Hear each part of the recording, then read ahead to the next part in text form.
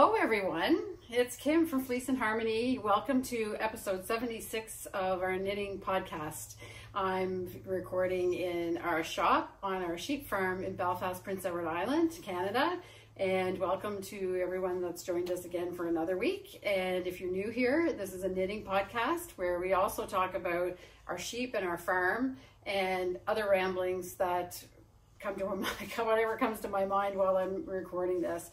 If you're watching this on the day that it was published, it's July 23rd, 2021. And it's definitely summer. So we are in the throes of summer. It's just been gorgeous weather, a little bit of rain in the morning to keep the grass growing. Afternoons have been beautiful, not too hot, unlike some parts of the rest of the world. I know we've been struggling with the heat, but it's just been pretty much just a typical summer that you would want and expect. And we have visitors starting to arrive from the other provinces for sure in Canada, and soon we'll be welcoming visitors from further away than that as well. So we're pretty excited to have people out and about. Everybody is in the summertime mood and ready to well, still buy yarn, I hope. I don't know. So we've moved the place where we're recording again today. So we've tried to pick different spots within the shop. So today I'm recording in front of the Selkirk worsted section of our shop. And we chose this location because it's been all about Selkirk worsted this week. And I'll talk more about that. It has to do with the Kate Davies cowl that's going on, and I'll give you a little bit more detail about that later. I wanted to talk first about questions that were asked after the harmony part in the last episode. So in episode 75, we showed quite a long clip of our sheep out in the field, and we got quite a few questions about the sheep, and some of you are very observant about the markings on the sheep and things like that. So wanted to talk about that. The first question that was really interesting was the name of the sheep that came right up to the camera in that last episode, and that sheep is named Dot. That's a relatively young ewe. She's 2 years old, 2.5 years old, and she is becoming the leader of the flock. So there's sheep politics in a flock of sheep. There's always one ewe that's kind of the leader. So they, if she moves, then the rest of the flock moves with her. And that always used to be Fancy. And Fancy is the speckled sheep that you see in our introduction video. And she's been with us since we bought the farm. So she was one of the first sheep that was on the farm. And she's here, and she's been the leader of the flock ever since she was big enough to be the leader. And now it seems that she's becoming fairly old for a sheep. So she's going to be 9 years old, and it seems like she might have relinquished some of her power to as a younger up-and-comer, which is Dot. And somebody had commented that they liked Dot because it looked like she had moxie, because she marched right up to the camera when we were recording the last time. And it is true, she has moxie, but she's also really, really friendly and comes for scratches all the time. And she is becoming the leader, I think. So we can notice that Fancy kind of stays back a little bit more. And it's more some of the younger sheep, and in particular Dot, that seems to be kind of leading the flock now. Super interesting to watch that happening, that transition, if you want. And the rest of the sheep, they don't call it, when they do the comparison to people following along like a flock of sheep, it's really true. When one starts to move, somebody gives a signal, then they all move in the same direction, and they tend to stick together, which makes it good if they get out, because at least they stay together. So you're not they're not scattering all over the place. Well, that doesn't happen very often, thank goodness. But in the flock, it's a dynamic, and usually the one that is the dominant, well, dominant's not really the right word to describe it, but the one that's the leader she'll be the one that if there's any danger as well, that they sense something that's happening or somebody's approaching that they're not aware of, she'll be in the front of the flock, and sometimes they stamp their feet so they can certainly express their displeasure if somebody is coming too close that they don't know, or if an animal comes too close, a dog or a fox or something like that, then they do that. So that's Dot, and she does have Moxie, and she's also becoming the leader of the flock. So we probably, when we do other clips in the pasture, she'll be in the front or coming closest to us quite often. So that was really interesting. I'm glad that somebody asked that question, because that gives us a chance to talk about things that people don't necessarily know about sheep politics. The other thing that's happened on the farm is that a couple episodes ago we mentioned that we had a new resident in our retired chicken coop, which was a skunk, and we didn't know if it was a male or a female skunk. So we just name all the skunks that we see around here Ernest, but it seems that Ernestine is the proper name for this skunk. It's a she, and she's got 2 little babies. So Ken has seen them in the evening when he goes around to check to make sure all the fences are working and everybody's got water for the night, and his regular checks. And now there's Ernestine, and tagging behind her are these 2 little black and white balls of fluff, cute from a distance, that we're walking right along the fence line and going home for the evening, I guess, into the chicken coop. So they're still there. Now there's 3, and I'm not quite sure what's going to happen next, because obviously we don't want to have 3 full adult skunks living on the farm. So we do have a live trap that we've used to get rid of some that have been a nuisance in the past. So we just put a little bit of usually tuna or something like that, canned tuna, in the back of the trap. It closes on them and catches them in the trap. We put a blanket over the top of it, and then we drive them somewhere far, far away from our farm and relocate them. There's actually a rock quarry not too far away from where we live, a shale quarry, and it's surrounded by woods, so there's nobody that lives really close to it. So we drive in there, and we've let a few of our residents go there, and it's far enough away that we don't seem to see them again. So that might be we'll wait till the young are grown up and the skunk is on her own again, probably. I'm not sure where the little ones go, but we'll keep an eye out for them. And, you know, the reason why we do that is because she's living in the back of the retired chicken coop, so there's no chickens in there anymore, but it's attached to where the rabbits are. And you can smell that there's a skunk in there, but she's not in the same section of the building where the rabbit hutch is. But the building is also a place where Clyde, our barn cat, goes sometimes in the night. So Clyde doesn't really like to stay in the house during the day, or she stays in the house during the day and sleeps. But at night she likes to go out, and she's roaming around in the barns and everything. And when she's ready to kind of bed down for the night, she goes to sleep in that same building. And the other morning she came in, and I don't think she got sprayed directly, because we would have known that. It's a very strong smell. And if anybody has smelled a skunk, you think you know what it smells like. But if you've been sprayed by a skunk, you know it's a whole other thing when you're actually up close and personal with the smell. So she didn't smell like that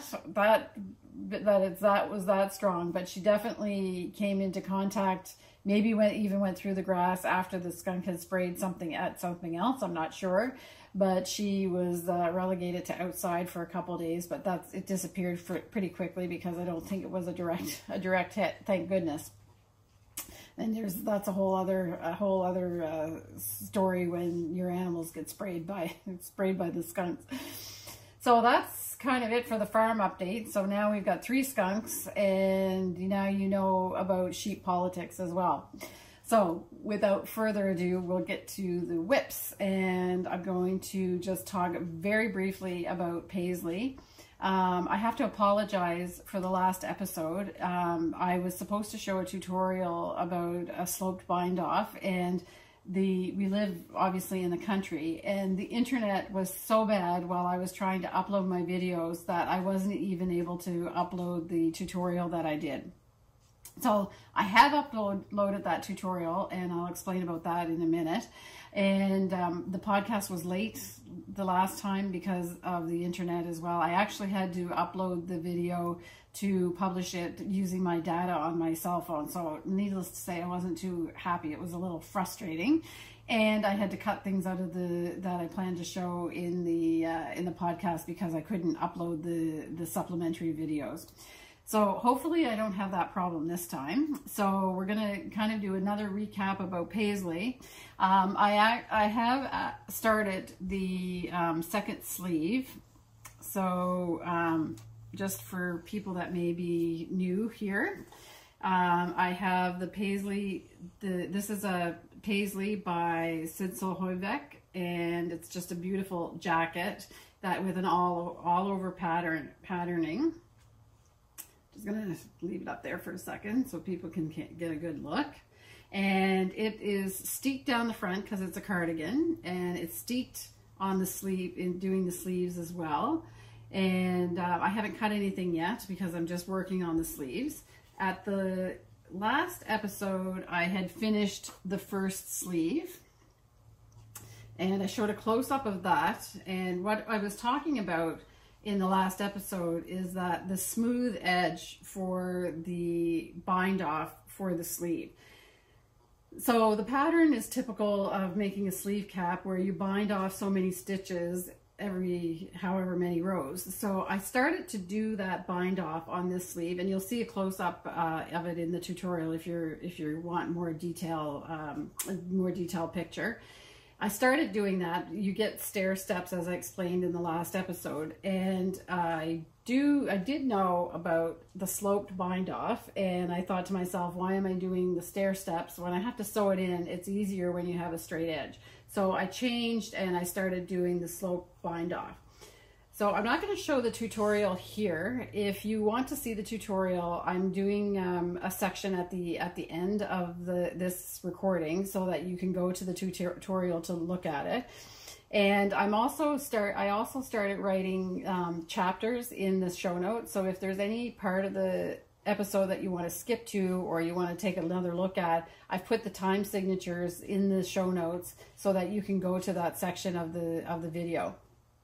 Apparently YouTube is supposed to create chapters for you automatically when you do that, but so far it hasn't worked for me, so I'm doing everything that you're supposed to do to get them to work. But I think it's it might be some kind of beta feature that they were doing, and I'm not sure that it's gotten to Belfast PEI yet because it doesn't seem to be working. However, I do have the time signatures in the show notes if you want to take a look at them, and if you want to skip to the tutorial, that I will show closer to the end of the podcast. So I am just on the second sleeve, and like it planned, it should be the same as the first, and I've just got the color work cuff done so far. And I will, I'm ready to start the waffle pattern and then start the increases for the sleeve. So that's coming along really well. So that's all I'm going to say about that. And like I said, the tutorial is in a separate section later in this video if you want to go and take a look at the sloped bind off tutorial for your sleeve caps and whatever other places where you need to bind off in a sequence that usually would create kind of a stair-step look.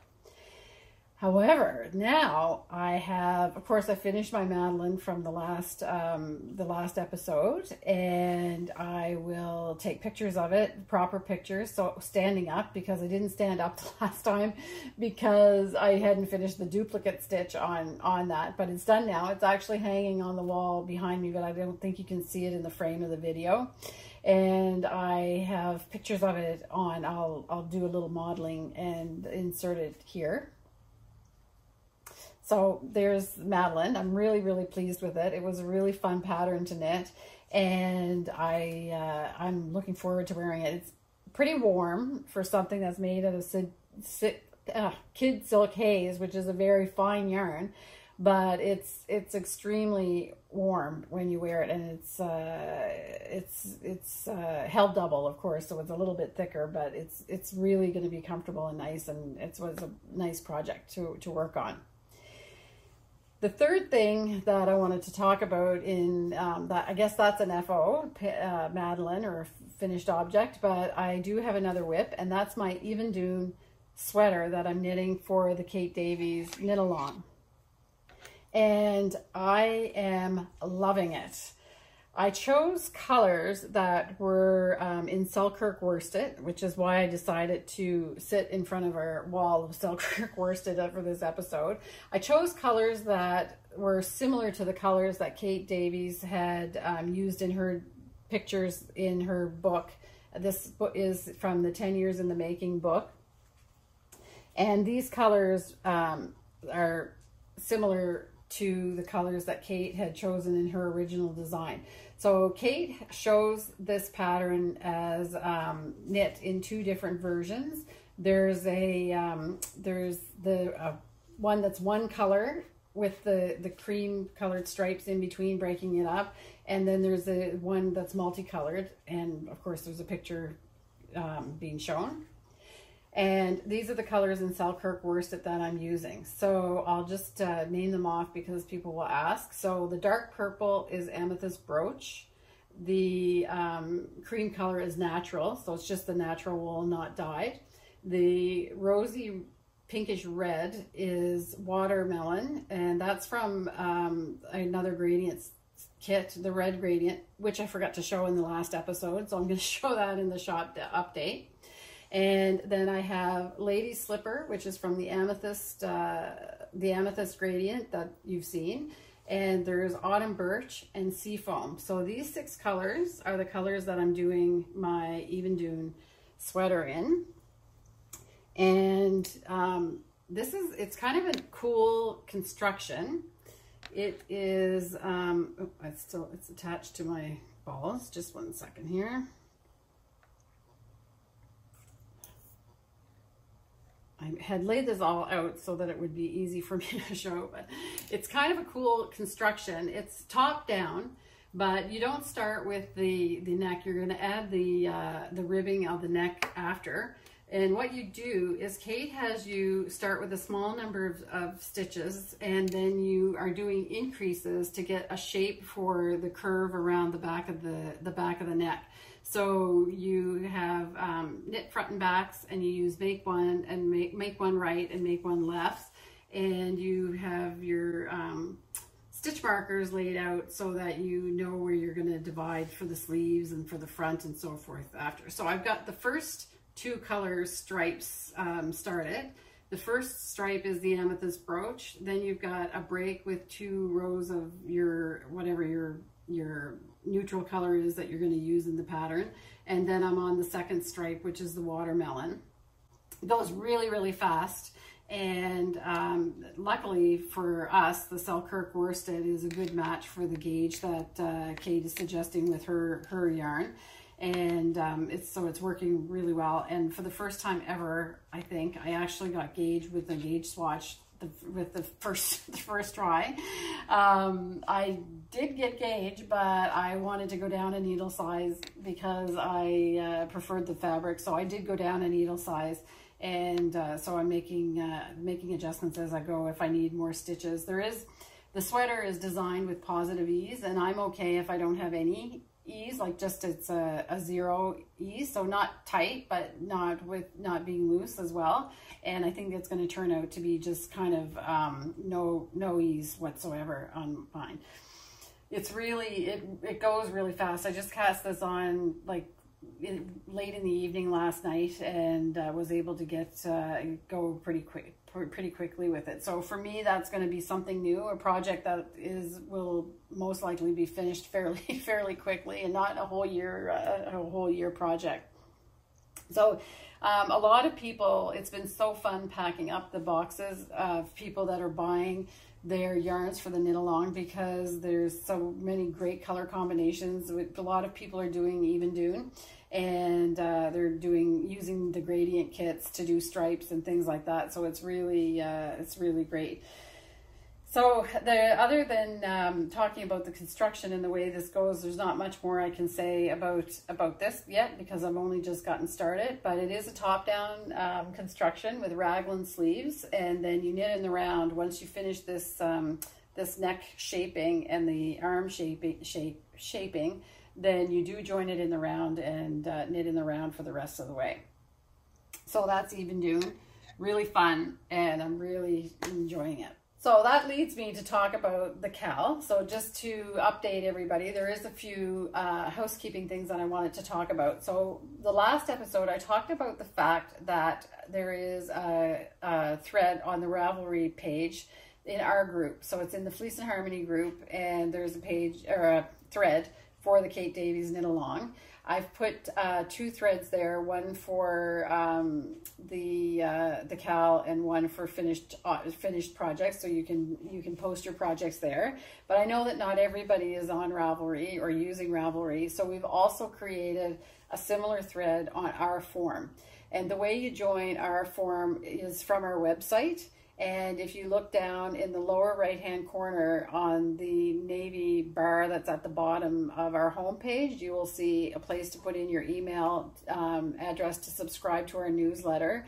And you also have a, on the left-hand side, if you look at the little menu that's down there, you will have a link for the community forum. And if you click on that link, then you can enter the form, and there's different things there. There's a couple different threads that have been started over time, and there's a specific thread for the Kate Davies Knit Along.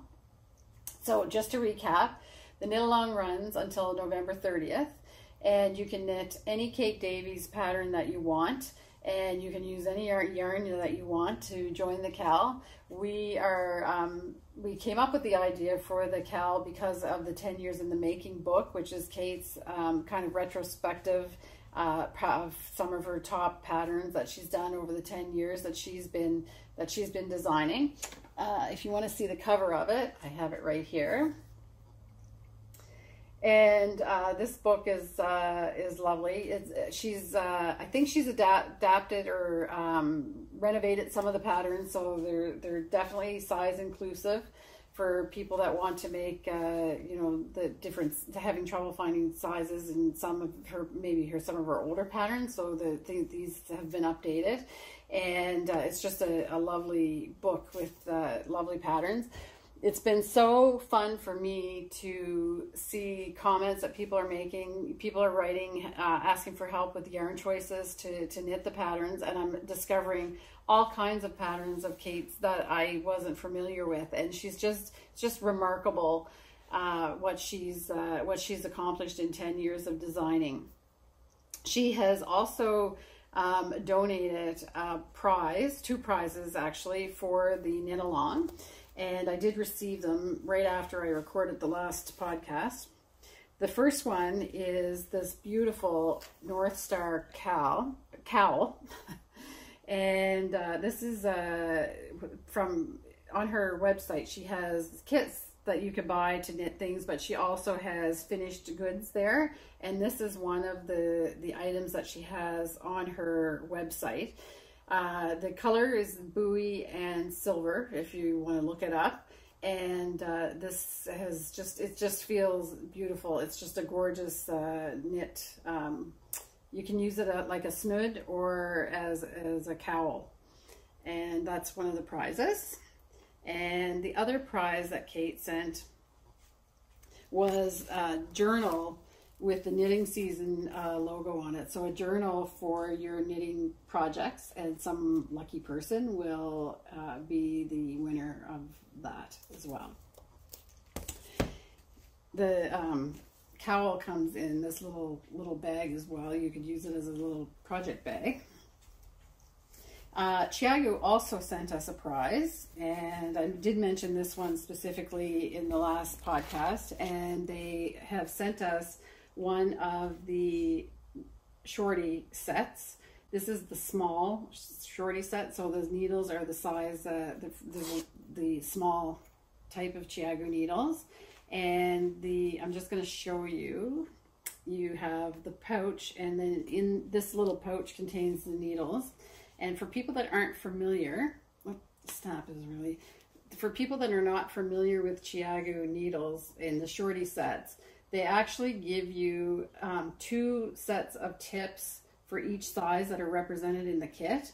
One set of tips is 3 inches long, and the other set of tips is 2 inches long. So you can get really, really short. You have your cables inside as well. So you can have really small circumference circular needles with this set. And what I do when I'm using them is I start with, depending on how many stitches you have cast on, I start with the 2 inch on either side of the cable.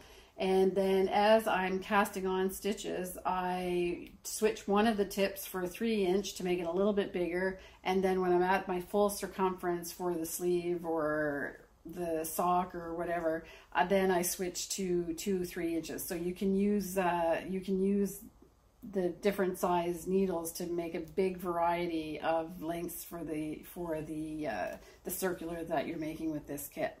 There's also all the regular little goodies that Chiago puts in, like end stoppers and some stitch markers, and there's also a needle gauge in here. So this will be a prize for someone for the Kate Davies Knit Along as well. We'll choose somebody's name. So I think what we've decided that we're going to do at least one random draw. So of all of the finished objects that are posted both in the forum on our website and the Ravelry group that we have, we'll take all of those submissions and we'll do a random draw for one of the prizes. And then we decided that we will do something a little bit different. So there's 4 people that are working in the shop. So we will each choose a pattern or a project that we liked for some reason. It could be the colors that were chosen, or the pattern itself that was knit, or whatever would be one of our favorites. And then we'll put those 4 selections into a hat, and we'll draw from one of those, we'll draw one name from that. So it's still kind of random, but we're also recognizing the things that we were impressed individually with. So we'll let you know that. And then there's a third one, we'll decide what we're going to do. It might be just another random draw. So like I said, it ends on November 30th, so you have lots of time to get your projects in and done. If you submit more than one project, you have more than one name or number in the draw, so you'll have more chances. And I'm really excited to see the projects because I've already seen some of the yarn requests and orders that we've sent out, and there's going to be some fantastic knockout projects, I know. And just a reminder that we do carry all of Kate's books in our shop, so you can order them online. We have everything, all of the books that contain knitting patterns that she's has. So those are all available online through our online store or in our shop. If you happen to be coming live to the shop, that would be great to meet you. And we have the books here as well. So without further ado, we'll go to the shop update. And in the last episode, I talked about the green gradient as being the last gradient that we had to feature. And it was the last gradient that we made, but I forgot that the newsletter people had seen the red gradient, but I hadn't shown on the red gradient on the podcast yet. So if people are not subscribed to our newsletter, you may not know that we always feature new things to the newsletter folks first. So every second Friday, we put out a newsletter that goes just to those subscribers. And then the alternate Friday, we send out the newsletter advertising the podcast. And then we show things on the podcast, obviously, that all of you will see. So I missed showing the red gradient on the last podcast because in my mind, I'd already introduced it, but it was only in the newsletter. So the red gradient is based on rhubarb. So the color that's in our collection that we already have is rhubarb. And I'll show you those full-size skeins after this, is rhubarb. And in this gradient, we went darker and then we went lighter. So we have a new color called cranberry. And then we have watermelon, which is the color that I'm using in my Evendoon sweater, and we have grapefruit, and we have apple blossom is this pale, pale pink. So just to give you a closer view of them, cranberry, and then you have rhubarb, which is one of our best-selling colors. So just to compare the two, the rhubarb is a lot deeper. Watermelon. So this is so interesting because it starts to go down into to pinks, obviously, as we do the gradient. And then we have grapefruit, which is like a soft pink. And then the softest one is apple blossom. So there you are for the red gradient. So we have those in stock. And you can go ahead and order them. So like all of the gradients, you do have the minis and you have the full skeins, and you can order whatever you need. For people that are looking, and back to Kate Davies, the gradients are all Selkirk worsted yarn. If you're looking at for example, the Evendoon requires 2 of Kate's skeins for most of the sizes. And this 2 of Kate's skeins is actually equivalent to 1 of our full skeins and 1 of the minis. So the minis in the gradient are 50 yards. So with 1 full skein and 1 mini, you have enough for to make up the same length and weight as 2 of Kate Davies skeins. So if you're trying to do substitutions with the patterns, that would, and you want to do, like some people are doing with the gradient in the Evendoon, then that's how much yarn you need. Okay, so the next thing in the shop is the puffin hat. So I showed this on a sneak peek of the puffin hat. The proper name is the 2021 puffin hat. This is a little beanie that was designed by Carla Wolf. And it's just so cute. So you have the puffins on there all the way around. And we've made, this is also knit in Selkirk worsted. And we have made kits to make this hat. So you have really small amounts that you need to do the beak, the colors on the beak. So we are giving you the yarn just to do that. The main color of the hat is stones. And then the brim is bonfire, a color called bonfire, and then we give you all of everything that you need to finish it. The reason why we talked about duplicate stitch in the last episode, and we did a tutorial for that, is that I was doing duplicate stitch on my Madeline sweater, but we're also using duplicate stitch on the beaks, so you don't want to have to carry that, you know, for 2 stitches of bonfire in the beak, you don't want to have to carry it all the way around the hat and then be knitting with 3 colors or 4 colors in some cases. So this little section right at the beak is done with duplicate stitch. And I'll put a link to the tutorial if you missed that in the last episode. So this is really just sweet.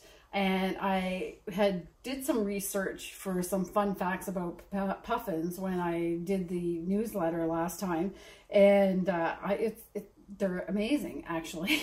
I learned all kinds of things. That the biggest colonies are actually in Iceland, and but Newfoundland, in Canada has a pretty large colony, and I think it's the largest one outside of Iceland, if I'm not mistaken, but that might not be right. They have about 400,000, a colony of about 400,000 puffins that come every summer to the coast of Newfoundland, and that's where their breeding ground, or their nesting and breeding ground is. So I'm just going to give you some of these fun facts because it was pretty amazing. They mate for life. So the puffins have the same mate for all of their life, but they only see each other in the breeding ground. So they spend 8 months of the year out at sea. And when they go out to sea, the pair is not together. But when they come back to the breeding ground, to the colony, they meet up. and they do what they have to do to raise their young, and then they go back out to sea, and then they don't see each other again until the next year when they're at the colony. And while the puffin is out to sea, the colorful part of their beak actually molts off, so they shed that. And they also shed, the puffins have this little, makes them look like they have like a little harlequin dot, black dot on the top and the bottom of their eye, and they sometimes shed that marking as well. So I'm not sure if it's a change in color of their skin, or if it's feathers that make it black, but that goes away. So then they have a gray beak, and they have no markings on their eyes. And they're pretty, and I think that their feet go gray as well. So they look drab out in the ocean. And the article that I was reading about them said that you hardly would recognize them when they're out at sea, because you're so used to recognizing these beautiful colors. While we were making these kits, this color that's on the brim of the hat and on the beak is Bonfire, which is a color that we've had in our selection for quite a while. And I couldn't stop looking at it in the dye vat and when we were staining up the little skeins for the hats, and I loved it. So I'm going to show it because, this is my favorite summer top that I wear, and it all came together while I was getting dressed for this episode, because I love this top, and look what color it is. It's almost exactly Bonfire. So if you're looking for a red, that's definitely a red, but is right in the middle between red and orange, and it doesn't have any blue in it. It's just like perfectly in the middle of some spectrum. Bonfire is your red that you want, and I'm thinking that I might actually do another Evendoon sweater, and I might just use this with the cream color, and I think that would be, well, it'll look like what I'm wearing, except it'll be a sweater for winter with made out of wool, but it's just such a gorgeous color. I love it. So that's it. So the kit for the puffin hat is online in the shop, and we are selling the patterns for Carla. So the pattern is included in the cost of the kit, and then all of those funds will go directly to Carla. So the designer is getting compensated for her work that she did, and it's such a cute pattern. So we hope you knit lots of them. And great gifts for people. And if you love puffins, it's you can sport your love for the puffins with that hat. So you can order those on the website now. They're there. The other thing that we have in the shop is that we've restocked the wool socks. So for those that don't know about these wool socks, we rarely sell things that have been already made. But these socks are made by one of the women that works with us in the shop, Janet.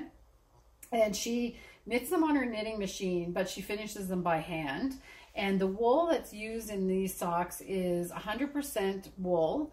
We spun this wool specifically for these socks. Janet told me what she wanted, what kind of yarn that she wanted to make them. So I designed a yarn specifically for that, so it's not one of the regular ones that we sell in the balls here, and it doesn't have any mohair in it. So our regular sock yarn has mohair, but this is 100% wool.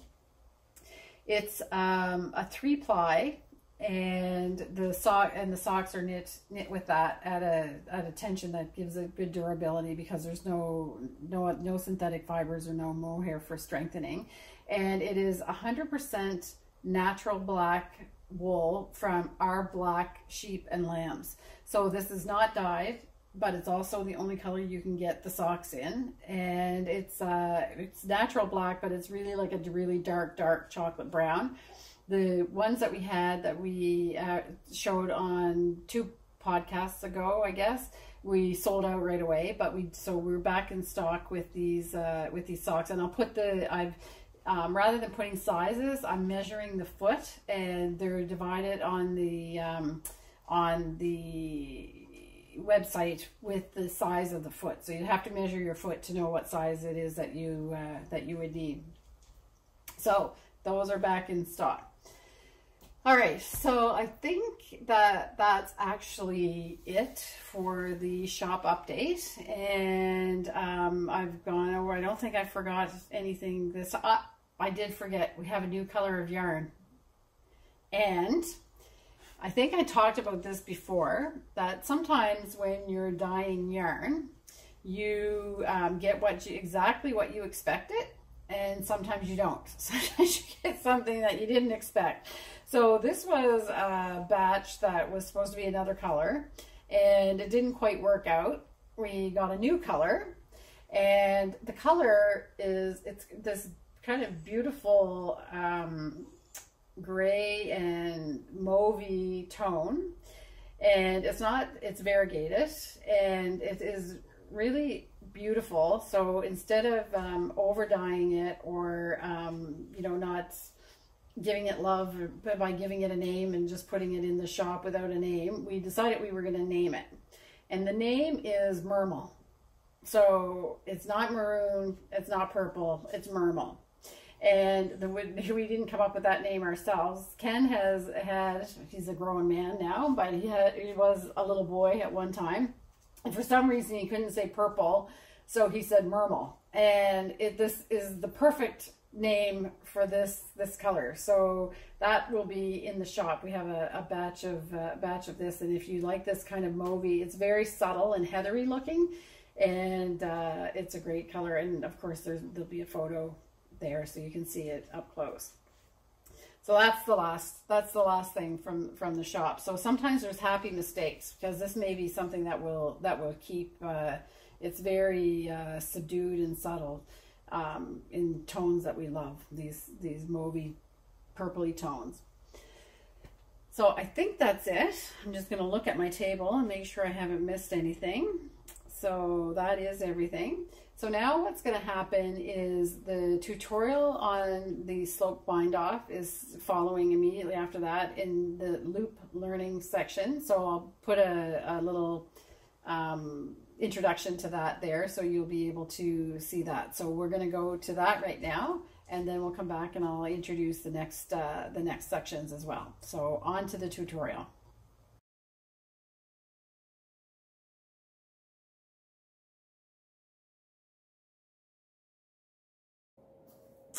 Sloped bind off. So this video is going to be about sloped bind off, and this would be applied when you need to bind off so many stitches at the beginning of a round, such as a sleeve, doing a sleeve cap. Sometimes can happen if you're applying something around the neck and so forth. So what ends up happening, so the instructions for this part of the Paisley is that you bind off 2 stitches at the beginning of every round. And what happens is when you bind off 2 stitches, you get a flat spot, then your work goes up. Then on the next round, you would bind off 2 stitches and you'd go up, you'd bind off 2 stitches, and then you get this stair-stepping effect all the way around. And I started to do the bind off the regular way, as just a regular bind off, doing the 2 stitches. And you can see that I had stair steps here. Then I had done my, this would have been the 3rd row that I did 2, and I thought, well, I know how to do a sloped bind off, so why am I doing the stair step? The difference is that the end result is the same, but the difference is that with the sloped bind off, you get a nice smooth edge as opposed to these stair steps. When you're sewing in the sleeve, you just sew it in, you remove that notch basically by putting it into the seam. And so if you're doing a really good job setting in your sleeve, you don't actually see the fact that there's stair steps in the seam, because you sew it in a way that you eliminate the look of that. The problem is that if you're not super careful about the way that you're sewing in these notches, then you can see a slight pucker sometimes where the excess yarn is in the seam.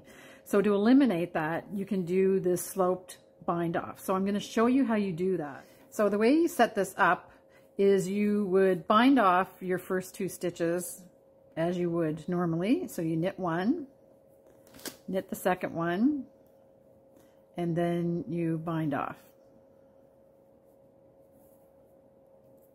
Okay, so then you, that's one bind off. I flipped 1 stitch so far, and here's the second bind off. I flipped a second stitch. Okay, so that would be the first one. Now I'm going to just knit to the end.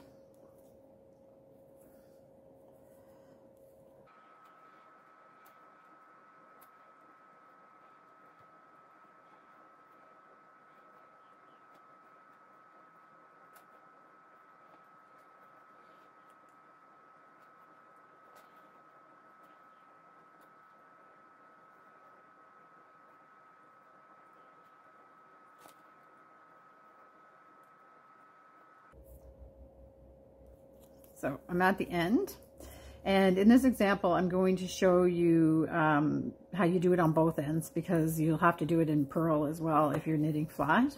So we're just going to purl, and I'm going to bind off in the purl. So purl 1, purl the second one, move my stitch, that's the first bind off, purl, that's the second stitch bound off, and of course you would do 3 or 4 or whatever your pattern asks. I'm going to purl over to the other end now.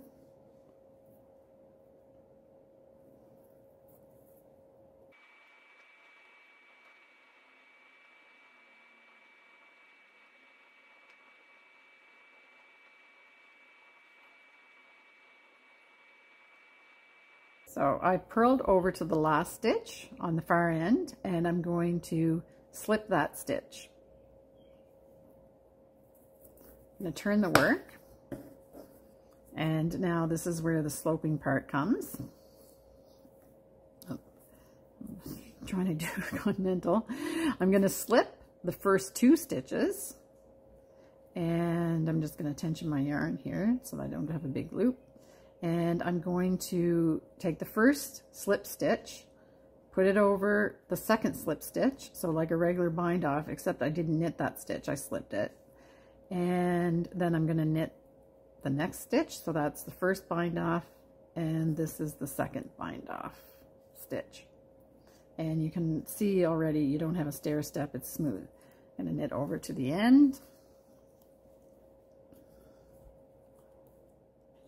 And I'm at the last stitch. I'm going to slip that stitch just like that. Okay, and now I'm going to go back the other way. Same thing, only we're purling this time. So I just orient my yarn properly. Okay, so I'm slipping the first stitch, and I'm slipping the second stitch. And I'm just going to hold my yarn so I don't get a big loopy loop. Switch the pull the stitch over. First one, that's your first bind off. Purl the next stitch, and just as you normally would do in your bind off there. And you can see, I think you can see that there's not a stair step there. Now it's a smooth edge as well. So now I'm going to purl all the way over. Okay, I'm at my last stitch. I don't purl it, I slip it straight onto the needle, the right needle. Turn my work. And I keep wanting to do continental. I will slip the first 2 stitches on the right side, tension my yarn. I'm going to pull the first slip stitch over the second one. That's your first bind off, knit, and then bind off that second one as you would normally. And you can see that it's still perfectly smooth, not jogging. Okay, so I'm going to knit now, and I will switch to continental knitting for the next one. Okay, I'm at the last stitch. I'm going to slip. Okay, so since I'm on a purl side, I'm going to start with purl, and I'm using continental, but it's exactly the same thing. So you're going to slip, slip. I'm going to bring the first slip stitch over the second one. Just going to keep a bit of tension on this. Then I'm going to purl the next stitch and bind off as normal. And no matter how many you would do, if you're doing 2, in this case I'm doing 2, but if you were doing 3, you would just do a normal bind off. I'm going to purl over to the end and show you what that looks on the other side.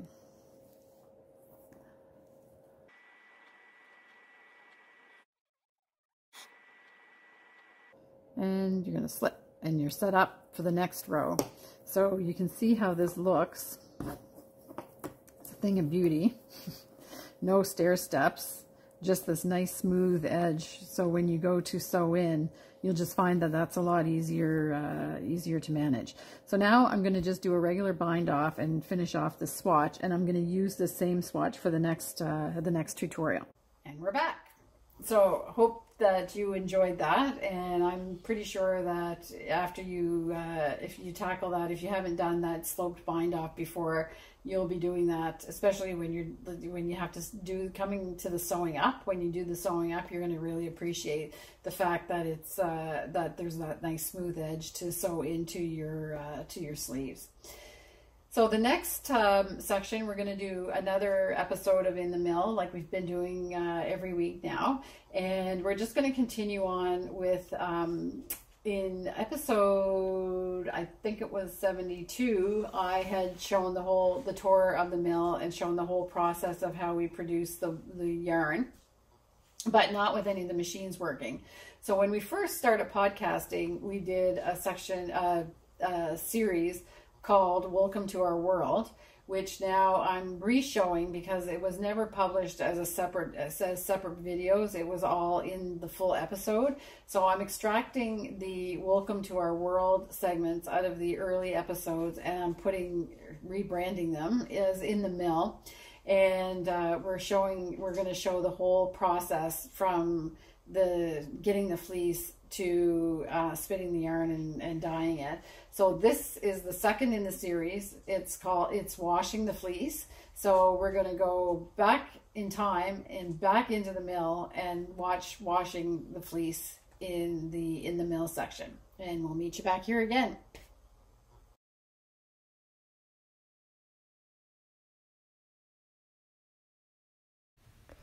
Okay, so when we're washing fleeces, we use our specially designed washer that uses very little water and very low agitation. We do use some soap, so any amount of agitation in hot water with soap means that the fleece would felt. So this is designed to prevent felting. Here Ken's just mixing it up a little tiny bit, and literally this is all we'll do to it, and then we let the washer do the rest itself through a series of soaking and agitation cycles. Then the washer will drain itself out, and the fleece goes out onto these drying racks overnight so that it's dry enough to move on to the next step in the process. Okay, so now we've done skirting, and this will be washing. And I mentioned this in the last podcast, but we will do shearing at the end, because when we filmed these segments, it was just the time of the year, it wasn't shearing time, so we'll do the shearing at the end. If you're wondering what happened to the very first step, it's going to come at the end. Anyway, it's all in a circle in the end of the life of a sheep farmer. So that was washing the wool, and then we're going to do the next step in the next episode as well. So that leaves us finally at the end of our podcast. So if you've enjoyed it, I hope that you give it a thumbs up, and please subscribe. Our subscriptions have kind of slowed down a little bit, so that really helps grow the channel if you can subscribe to the video if you liked it. And you can also click your notifications, so the little bell, so that you'll know when we release new episodes. And as always, I love to read the comments. I'm answering everybody. I don't think I've missed anybody. I try to answer every comment. So you can leave comments in the comment section. And I'll just draw your attention to the show notes as well, because every time we release a video, we do really comprehensive show notes. So all the links to all the products we show, we have a collection link. So we gather up any product that we show on the podcast. I put it in under one link. If you go to the website through that link, you'll see all of the products that we talked about specifically. And like I said, I'm putting the chapters in there now. So even if YouTube doesn't recognize them as chapters and divide up the video that way, you do have the time signatures for the different sections that you might want to look at. And we do give credit, do all the credits and everything in those show notes. So I hope that you check those out. And finally, we end our podcast every 2 weeks with the harmony part. So today, the harmony part is a bit of a strange one. Usually I try to get really very zen, but this one is really, I would say, more hypnotic than zen. It's we have to renovate one of the pastures on our farm, and they were out there working on it, and Ken actually shot this this video for this part, and we're going to call it the harmony part because it's mesmerizing watching that tractor go around tilling the earth and getting it ready for the seeds that we're going to plant in it. So if you want to relax for a few minutes and listen to some peaceful music while you're watching the tractor go around, then this harmony part's for you. So I hope you enjoy it. Hope you enjoyed the podcast this week, and we'll see you in 2 weeks' time. Stay safe, and hope you have a great 2 weeks. Bye.